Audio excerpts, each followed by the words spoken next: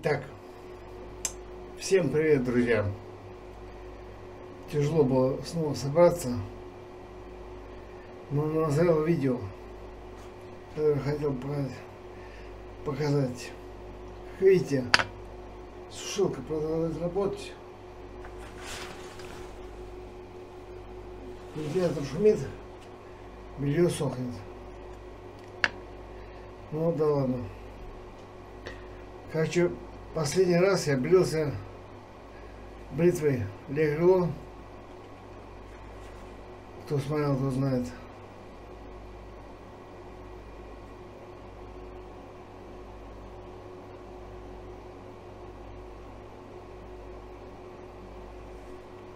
Вот. Бритва 19 века. Мне с Китая один товарищ просил мне называть имя, прислал вот такую бритву китайскую.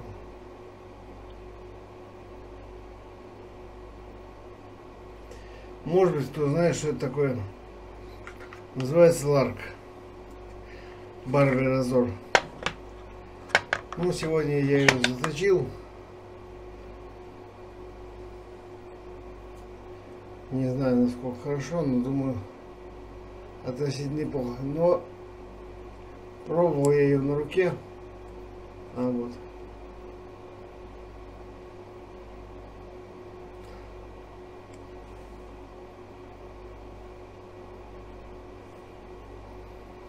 Вот, Lark. Пробовал заточить ее. Ой, пробовал на руке, рез волоса. Ну так более-менее ничего, она ровная, более-менее не как титаны всякие разные там говнища, голды доллара. Вот. Но она сильно шуршит, в отличие от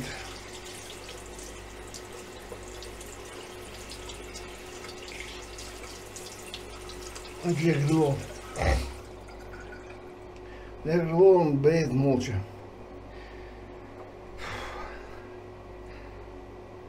То есть не особо сдит.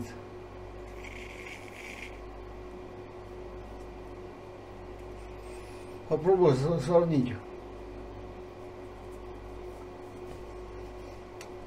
Ну, Thiers тоже не сильно молчалив.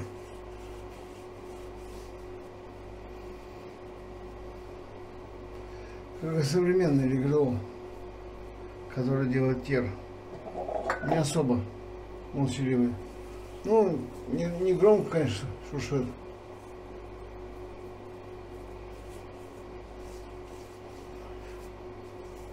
Но и не сильно. Вот.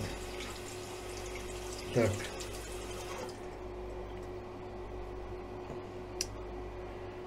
Ну что ж, попробуем, что получится.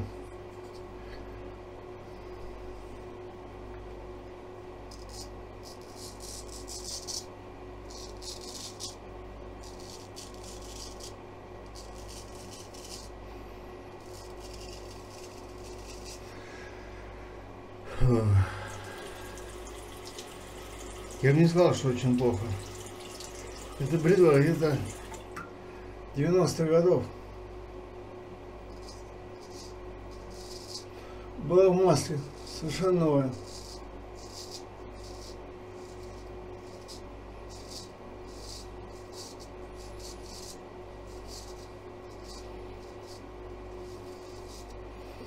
Косяки в геометрии есть, но не такие большие, как у титана и голдора. Наоборот, совсем небольшие.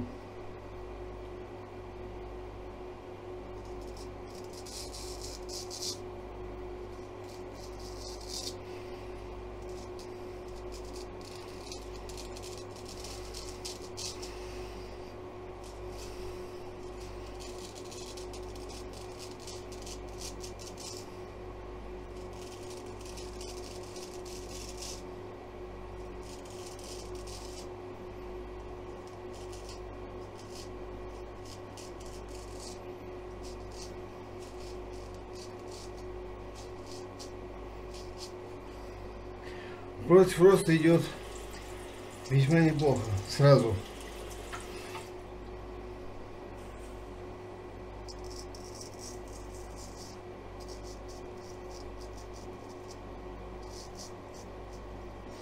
Щетина недельная.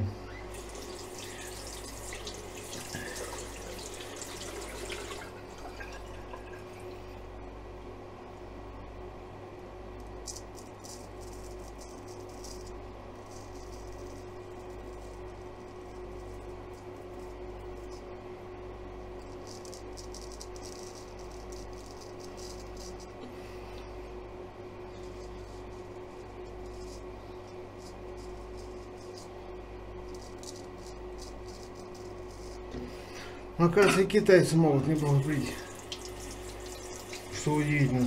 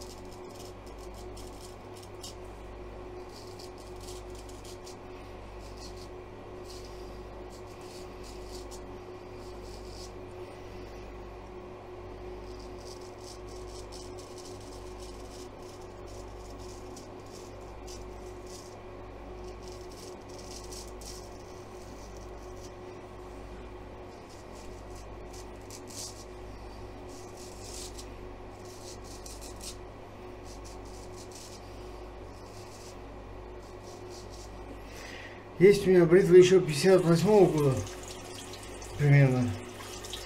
Ножницы фабрики Байдзяна. Я думаю, ее стоит заточить и побриться. Там вообще чистый копирайт Зурина. Точнее, копия. Мне кажется, что в те года кто-то подогнал им оборудование Золинга. Было такое дело. Так.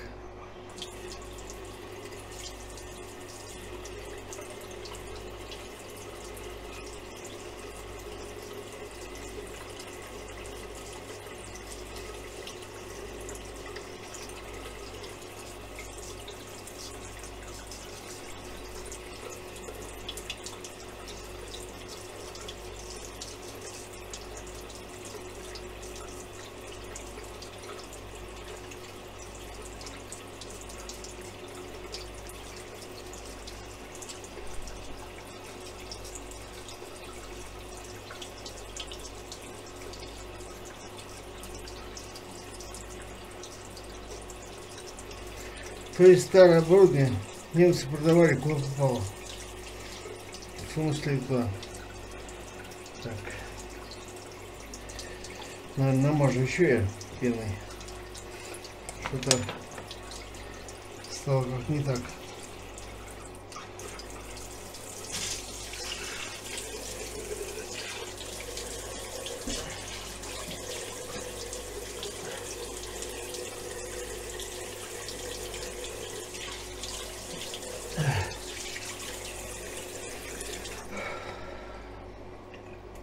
Ну вот, худо-бедно, часть лица против роста побрил.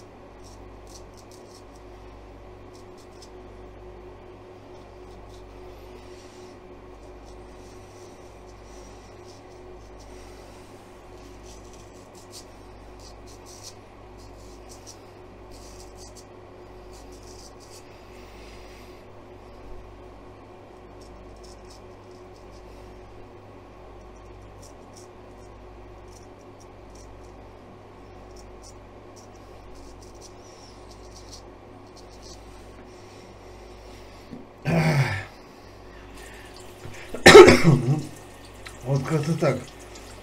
Не скажу, что даже хуже для Grelot. Неплохо, весьма.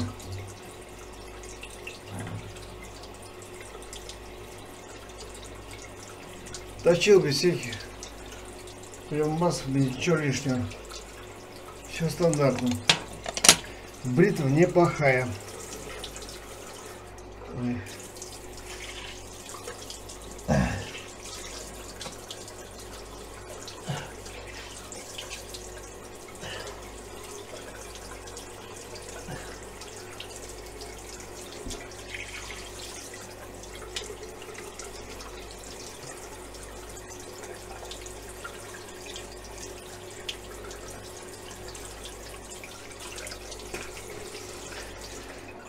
Весьма неплохо.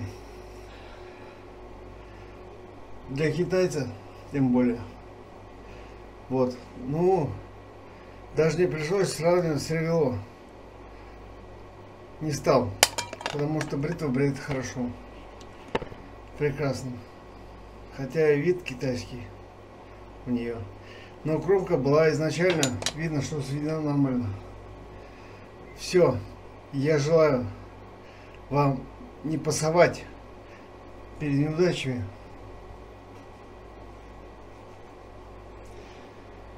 Все будет хорошо. Все. Всем пока.